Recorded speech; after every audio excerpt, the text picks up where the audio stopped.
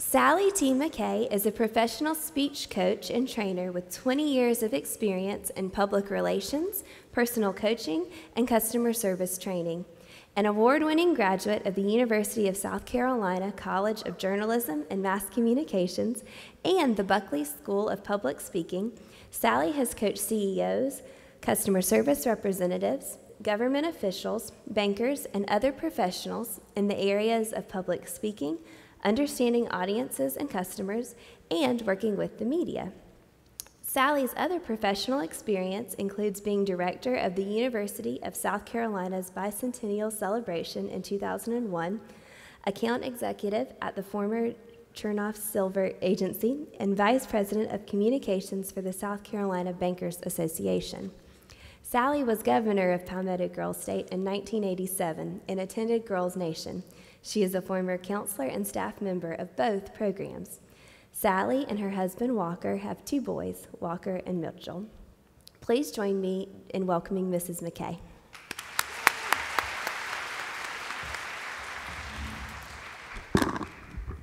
Thank you very much. Good afternoon, girls. Welcome to Girls State. I feel like I have to say that. Yeah, hey, nice to see you out there. Wow, and you've been here for a few hours, couple hours? Yeah, figuring it out, sitting with 629 of your newest great friends from all over the state, and maybe wondering what this is all gonna be about, why you showed up anyway, and what in the world is getting ready to happen this week. Well, what is getting ready to happen this week is up to you. You'll have some tour guides along the way, obviously, but what happens and what you get out of this is up to you. So I hope you put into it exactly what you want to and reap the rewards from being here and from getting to know young women from all over the state. I still have a good friend that I met here in 1987. And so yeah, that's a long time ago, 1987, wow. So every year I get to come. This is a real treat for me to get to come over here and spend some time with you on the first Sunday of Palmetto Girls State. But before I get into the depth and the breadth of what I want to talk with you about, and actually you're going to be doing some talking back to me because I'm about to take the handheld and come down to your zip code. But before I do, I'm curious, where are the Richland Northeast girls? Are you in the house? R&E girls? Any Cavaliers out here? All right, hey, that's my high school. I just got to give a shout out. How about Heathwood Hall? Where are the Heathwood girls? Are you here? Yeah. Well, that's where my children are, and that's where I've been working for the last couple of years. So hello, glad to see y'all. Some sisters, you know, from familiar places. So public speaking. Y'all are here, I trust, because you have some kind of experience in leadership, student government, religious affiliation leadership, something, yes? So raise your hand if you have given some kind of public talk, speech, presentation. Yeah. Okay, sure. So I'm preaching to the choir here, but I'm gonna not try to preach. Okay, so you all are experienced in being in front of other people. So now let me ask this question. How many of you, be honest, how many of you, before you get up in front of an audience, how many of you get some nerves going? Nerves? Yeah, sure, me too. And how about like really deep set nervousness? Anyone in that category? Yeah, be honest. Yeah. A little shaky, maybe the neck gets a little red. You got that happening for you? That's a really fun thing, you know, especially in the summertime. You can't wear a turtleneck to cover it up. And maybe you get sweaty in the palms. That's a real thing. Or jittery, all those kind of things. Well, you are in the majority. Those of you who don't have some kind of debilitating nerves, we are actually in the minority in the country, probably in the world. Do you know that? You know that old adage that public speaking is the #1 fear of people. I mean, I want you to take a couple of seconds and consider that. I mean, we have so much to be afraid of in this world, don't we? Drones figuring out where you live, people hacking into your accounts, terrorists. There are a lot of things to fear. But no, our number one fear is public speaking. And I'm going to ask you about that when I come down and talk to you. I want to hear about you and what you think about when you are getting ready to make a talk. So I'm going to give you some basic pointers. And for you, it's just going to be review. In fact, you could teach this session, basically. But things that I want you to keep in mind. And then I'm going to be on my soapbox a little bit, because now more than ever,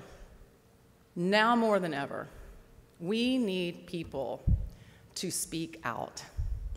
We need young women and middle-aged women, that's me, to speak out, to be heard, and to have something to say, and to have a real point of view, okay? Now more than ever.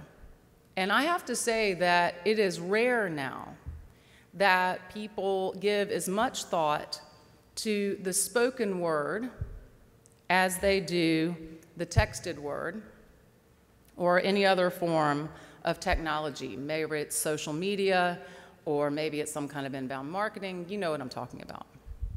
And so, interestingly, this day and time, when you are a standout presenter, and I don't mean just the outer package. It's great to look good and to basically sound good and to be in control and calm. But I mean, what are you talking about? What are you talking about? What are you saying? And why should I, as a member, potentially, of your audience, why should I care?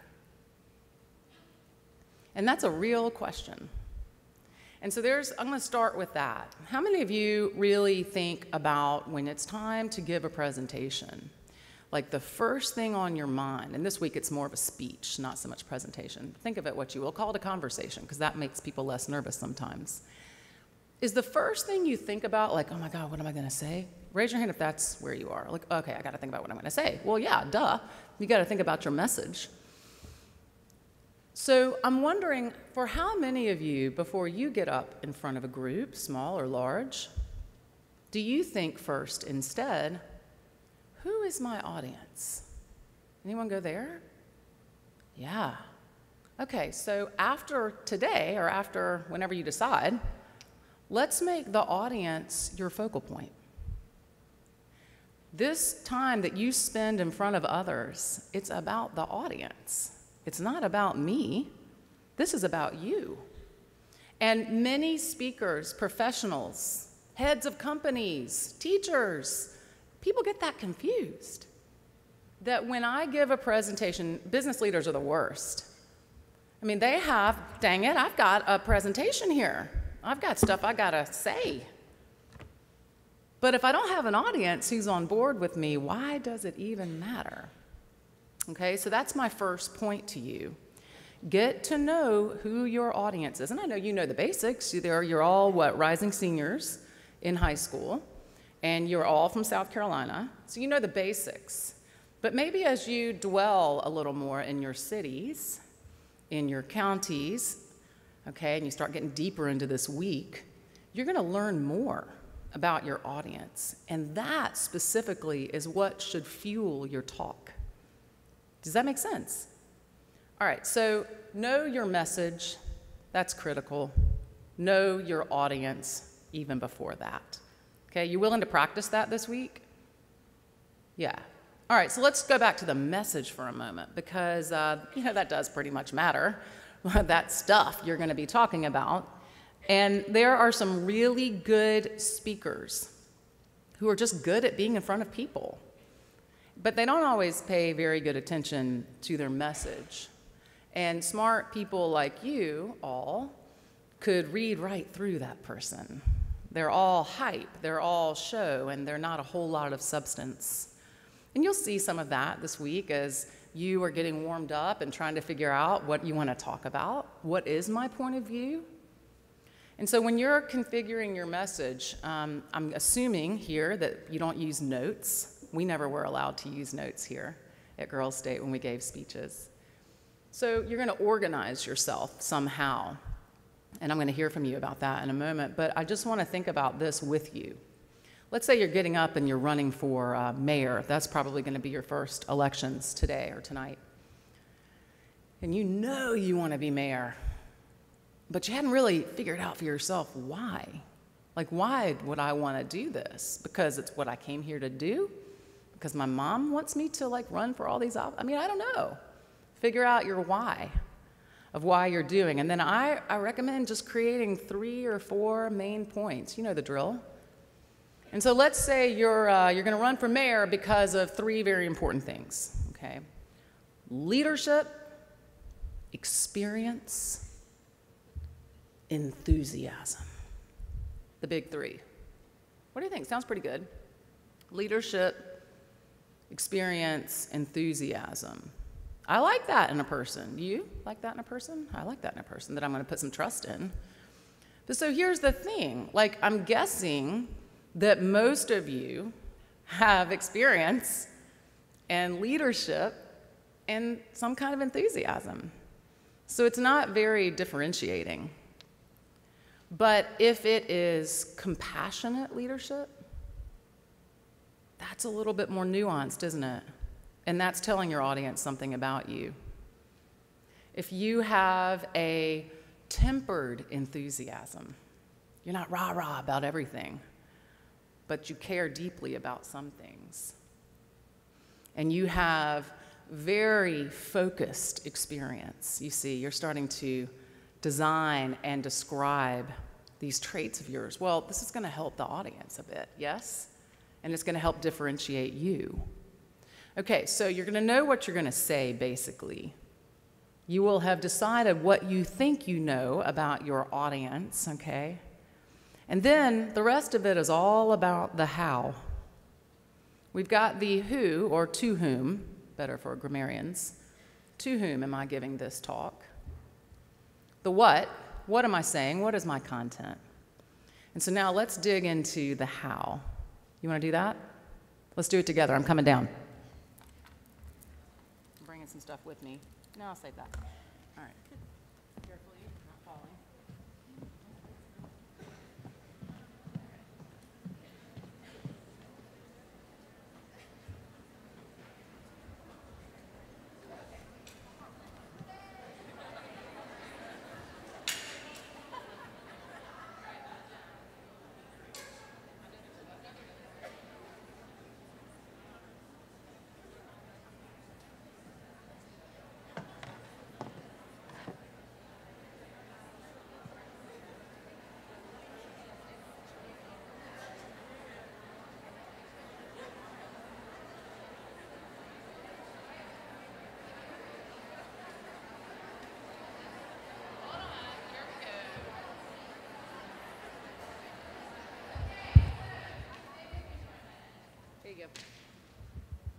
Test, test. Okay, so I'm leashed.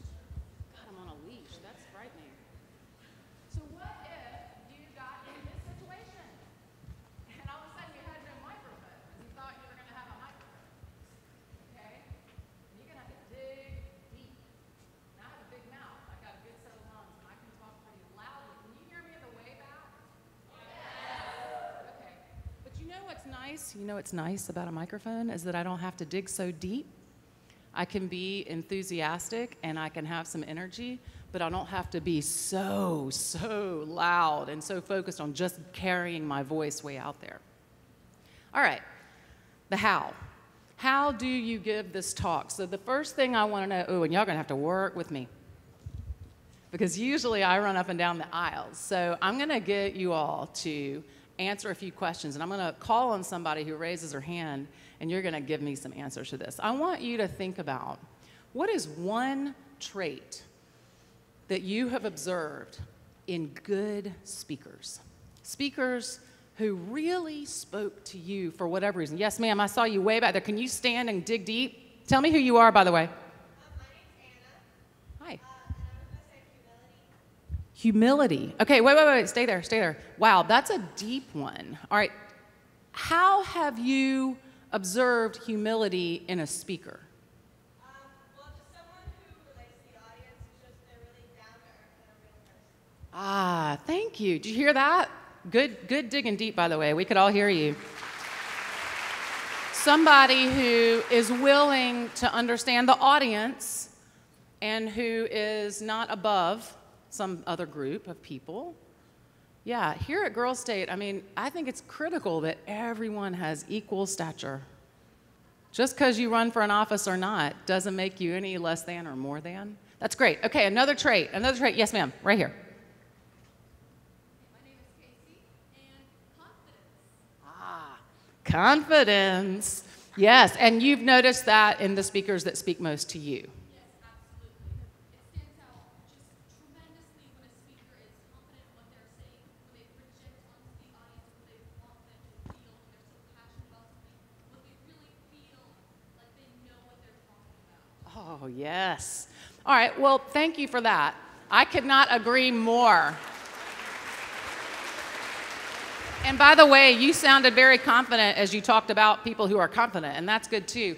Well, let's go to the flip side of that.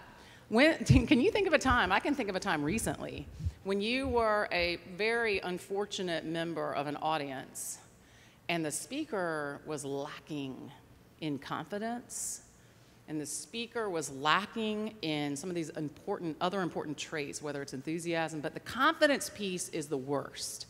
Okay, have you sat in a talk like that and they're a little bit scared and they don't really talk as loud as they probably should? And so I know that human nature is usually, we want to help each other. So sometimes when speakers stand up and say, well, I'm really nervous, so bear with me. Have you heard those people? You know, and I know I'm a nice person and I'd be like, oh no, you're gonna be okay. But what I'm really thinking is, dang you. You're supposed to be taking care of me. I'm your audience. I don't want to take care of you. I'm sitting in your audience. You take care of me. And that's part of being a good speaker, and that's part of the humility, and that's part of knowing your audience. So confidence is key, okay? All right, so somebody tell me, how do you develop this kind of confidence even in the face of nerves? How do you do it? Like, oh, wow, way back there. I mean, can you speak to me? Stand, yes. It's really easy to develop confidence because I am kind of blessed. I embarrass myself like on the daily. So I don't really get nervous anymore because I know that I've already made an idiot out of myself so many times that it doesn't matter. Wow, that's great. So that's like the old "it could not get worse" mentality. It's already been worse, so it could only get better. That's interesting. Okay, I like that actually. Someone else. How do you deal with this? Okay, right here. When you learn about leadership, you learn about confidence. Yeah.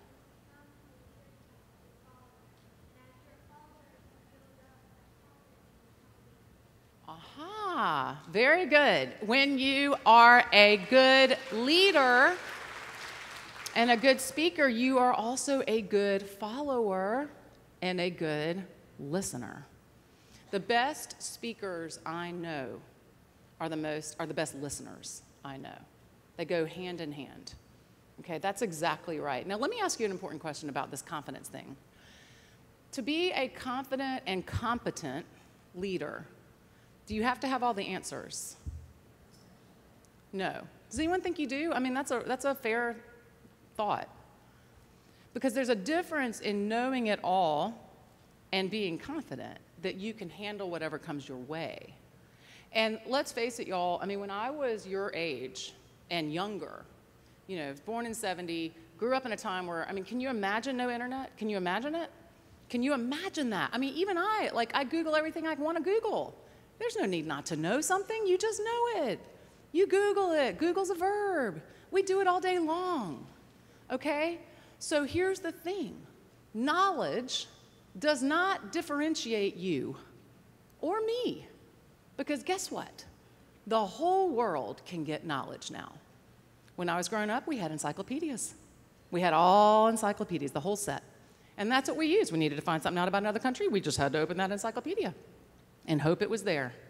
Or go to the library and hope we could find a magazine article. So knowledge doesn't make you better, or me. We can't hide behind that. It's what you do with the knowledge you find.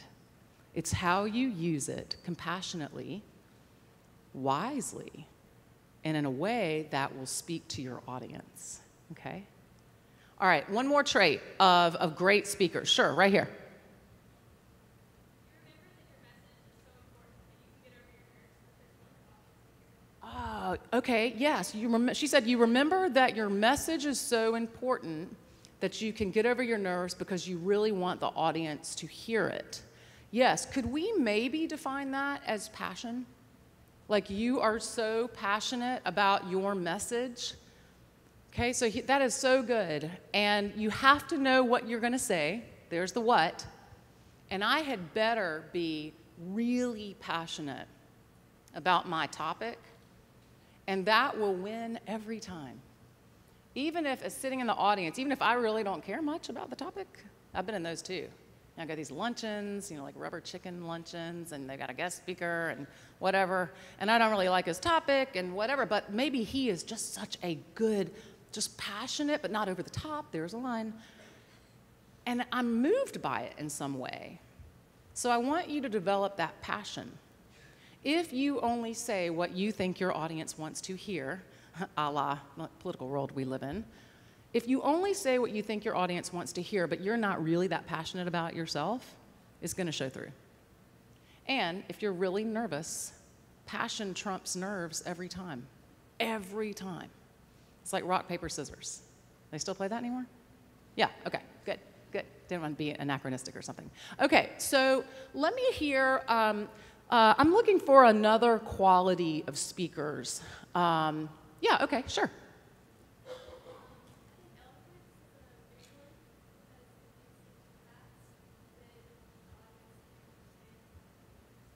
We are on the same wavelength, my friend, right there, because that's where I was going with speed. And so she said that eloquence is important because people have to be able to understand what you're saying.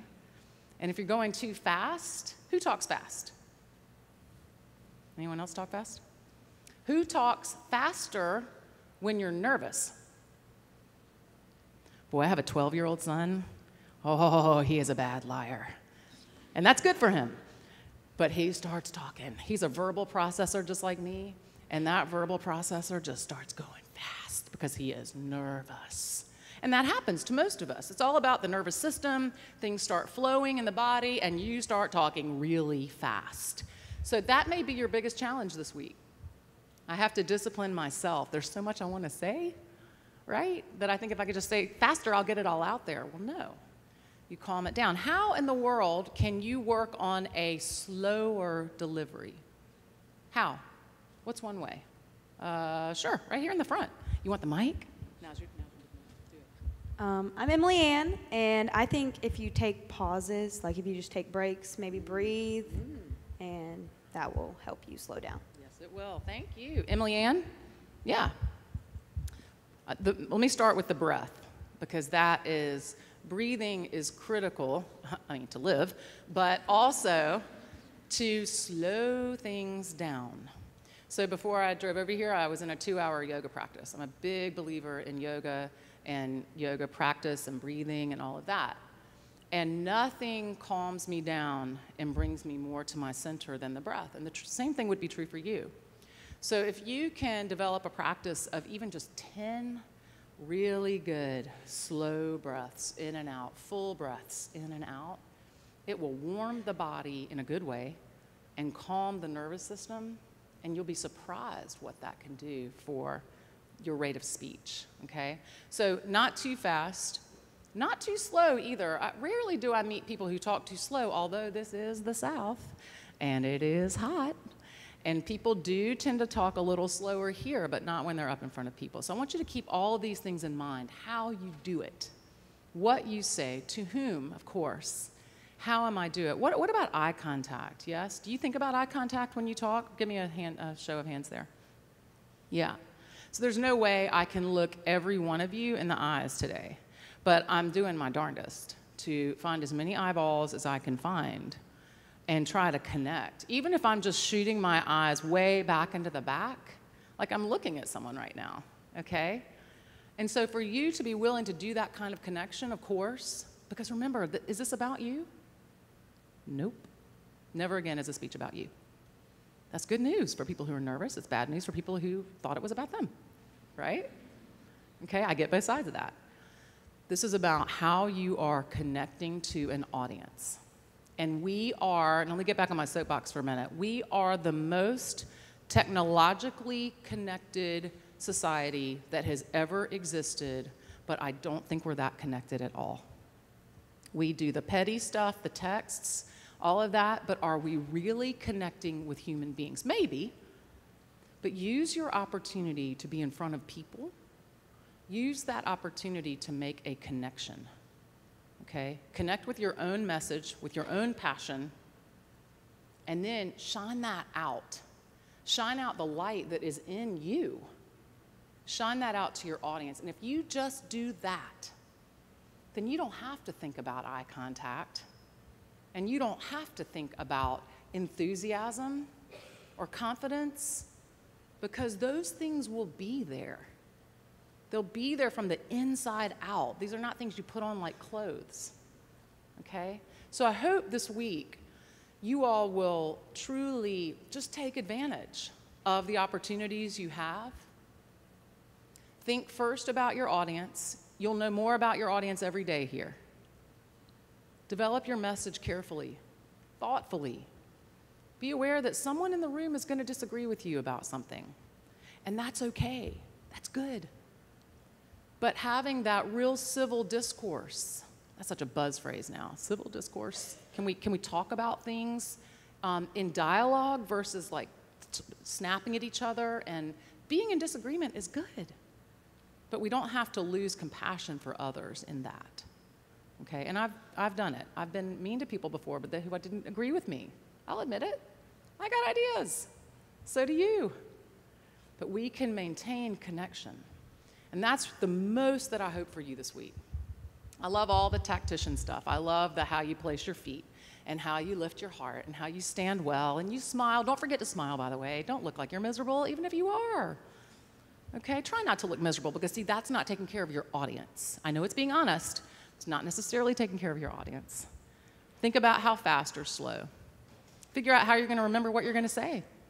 All those things. But honestly, forget all of that for a moment. Go back to the big picture, and it's the heart picture, and it is connect. Connect. First, you connect to your own passion. Then you connect that passion with your audience, okay? So is someone up there? Would you hand me my phone and my glasses? I'm just going to do this from down here, because I'm going to end with a little poem. Do y'all have any questions, by the way? Anything you're just dying to say or ask? Wow, is that good? Oh, back there, good. Hi.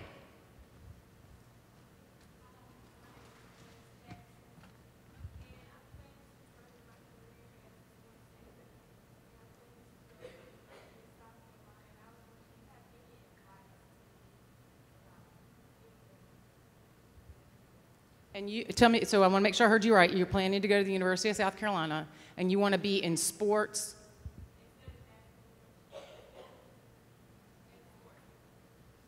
Mass communications and athletic sports? Like you want to be like a commentator on ESPN one day? Okay, yeah, cool. Yes, I have advice for you. And I would say this advice to every single person in this room, but as it relates to what path you want to choose. Find every opportunity in your college career and in this next high school year that you have left, find every opportunity for hands-on experience. Hands-on experience. Ask someone at one of the local stations in Columbia. See if you can get in with Rick Henry at WIS. See if you could shadow him. See if you find any and every opportunity for internship, for experience. Read as much as you can, watch as much as you can, but get in there and find every opportunity. Yeah, they'll be there. They'll be there. That's a great question, and you're already thinking about your passion. Yeah, what else? Anything else? Way back there. Hi.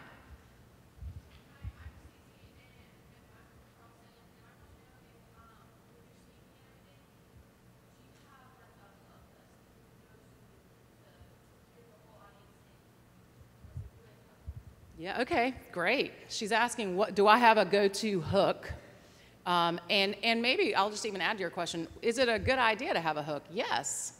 Yes, have a hook. And different people hook audiences differently. Okay, some people love to open with some humor. All right, now I got experience in the department of telling jokes when you start a talk and that didn't go well. And I will never come clean on that for sure, but I promise you, your joke is going to offend somebody.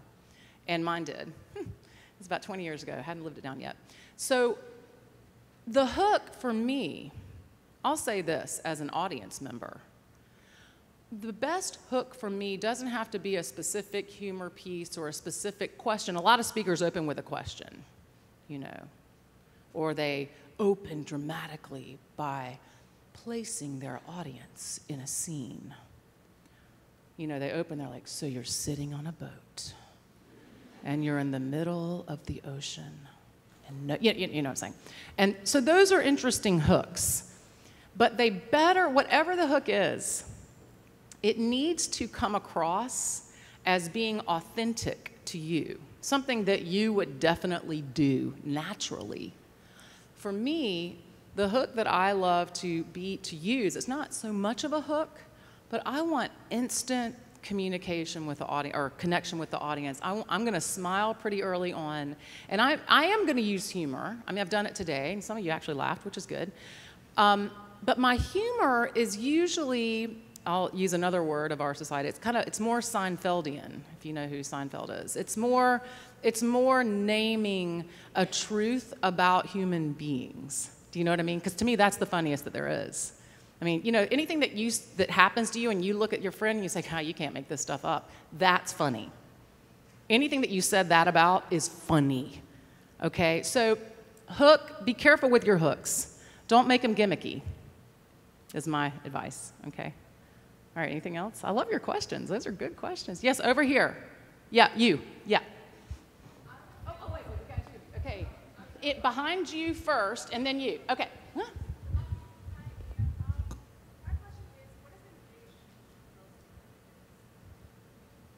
You mean the impact that Girl State had on me, or the changes in Girl State?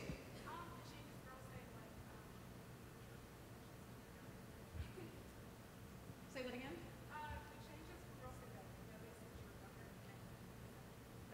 Okay. So a couple of things. I'm going to answer that on two levels because I'm still not quite sure exactly what you're looking for there. The program itself has evolved wonderfully. Okay, it was a lot like this when I showed up in 1987, and yet we didn't have that. And we didn't have those screens. Hello, that's me up there. And we didn't have it was not technologically savvy because there was no technology. We typed newsletters on a typewriter while the Girl Staters were sleeping, and then somehow you get it every day, and it was on copier or something. So I love how the program has evolved. I also know that some things never change at Girl State. The singing, you get in the drift that you're going to be doing some singing this week. You got that down? So some of you love to sing, and some of you hate to sing. Can we just name that? And you're going to be singing. Okay, so some things stay true. And I think the best programs that have been around for a long time, certain threads stay constant, and they run through the programs, and then others evolve and grow and pulse in and out the way that I think is very, very healthy. As far as the impact on me, the program had an immediate impact on me. I came here as a junior from RNE, and up until that time, I had spent every moment that I was not at school as a dancer. I was in the Columbia City Ballet. Dancing was my life.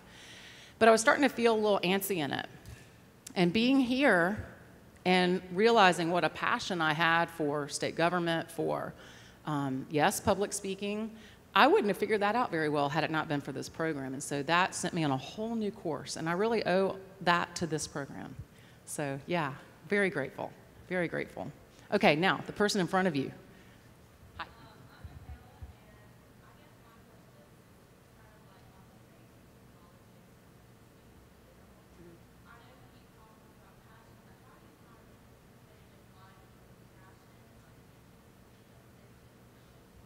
Boy, oh boy. Oh, that's the question of the day.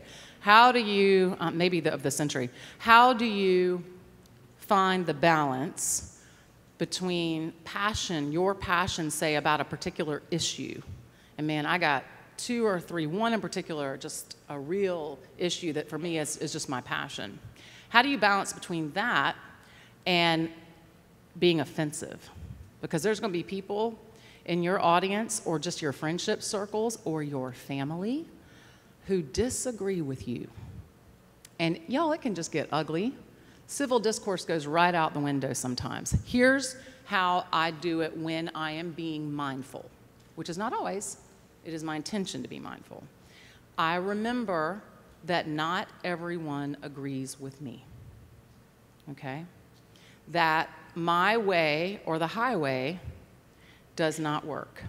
It works great for me and for many of other people who I enjoy spending time with because we agree and we like to discuss the nuances of these issues that we agree about. But I have family members, close family members, with whom I disagree on several issues, particularly social issues. And I have to remember that I'm not the only, my viewpoint is not the only one. And that is the humility that goes back to someone's comment. And that is what keeps you balanced. I don't want my passion to diminish, but I definitely have to remember that, you know, my dad and I differ on lots of things, okay? And I try my best to keep it tight there in the way of understanding that. Yeah, wonderful question. Practice that this week. Oh, yeah, you're gonna have issues in front of you. Okay, one more, do we have time for one more? Well, no one's in charge, so yes, we do. Hello.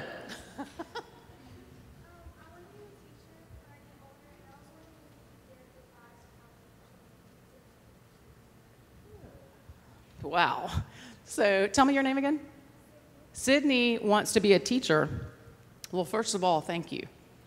Thank you for that, because, you know, sometimes we lose our brightest and our most passionate and our most capable. We lose them. We don't get them in the teaching community because it's not, you can't make a lot of money. I mean, there's such an irony that we don't pay teachers like the most money. Think about that for a minute, because they make it possible, don't they? Right? You wouldn't be here without teachers, nor I. So anyway, that's another soapbox for another time. How do we keep children's attention was her question. Well, that's your hardest audience. Children and really old people can be really difficult sometimes. Okay? So can every other age, by the way. But I have a 9-year-old and a 12-year-old, and they're boys. Boys are infamous for lack of attention. Do you have brothers who resemble that? Yeah. And girls too sometimes. But how do you keep their attention? You have to really work on understanding them. Okay, I don't have a silver bullet, no real secrets, but I do know that when I try to make every moment a teaching moment with Walker and Mitchell, you know, they're like, I start sounding like the teacher in the Snoopy, you know, wah, wah, wah, wah, wah. They don't hear a word I'm saying. But if I take interest in something they're doing, I ask them about them, they answer. And then I can go from there. So yeah, it's all about the audience, but it's a hard audience. Yeah. Okay, so that was the one more. I would love to hear more of your questions. Mrs. Belster knows how to email me. I'd love to answer your questions and make good use of that technology. I'm gonna close with a poem. I didn't write this poem. I'm old enough to need some glasses. So this is a poem by one of my favorite Marianne Williamson, poets Marianne Williamson. And I read this to the yoga class that I taught yesterday. I read it often. And this, I want you to take any of this that is good for you this week and any other time. And the poem is called Our Greatest Fear. It is our light, not our darkness, that most frightens us. Our deepest fear is not that we are inadequate. Our deepest fear is that we are powerful beyond measure. It is our light, not our darkness, that most frightens us. We ask ourselves, who am I to be brilliant, gorgeous, talented, and fabulous? Actually, who are you not to be? You are a child of God. Your playing small does not serve the world. There's nothing enlightened about shrinking so that other people won't feel insecure around you. We were born to make manifest the glory of God that is within us. It's not just in some of us, it's in everyone. And as we let our own light shine, we unconsciously give other people permission to do the same. As we are liberated from our own fear, our presence automatically liberates others.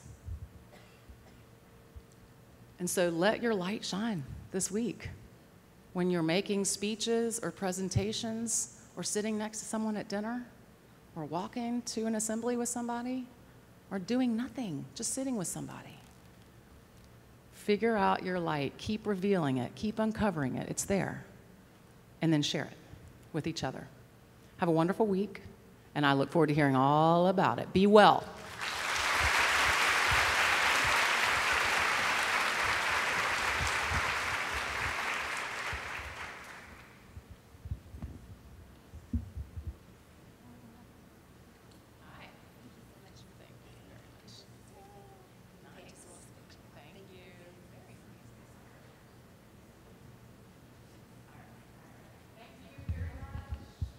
Please stand and sing the second verse of the Girls State Anthem as our guest is escorted out.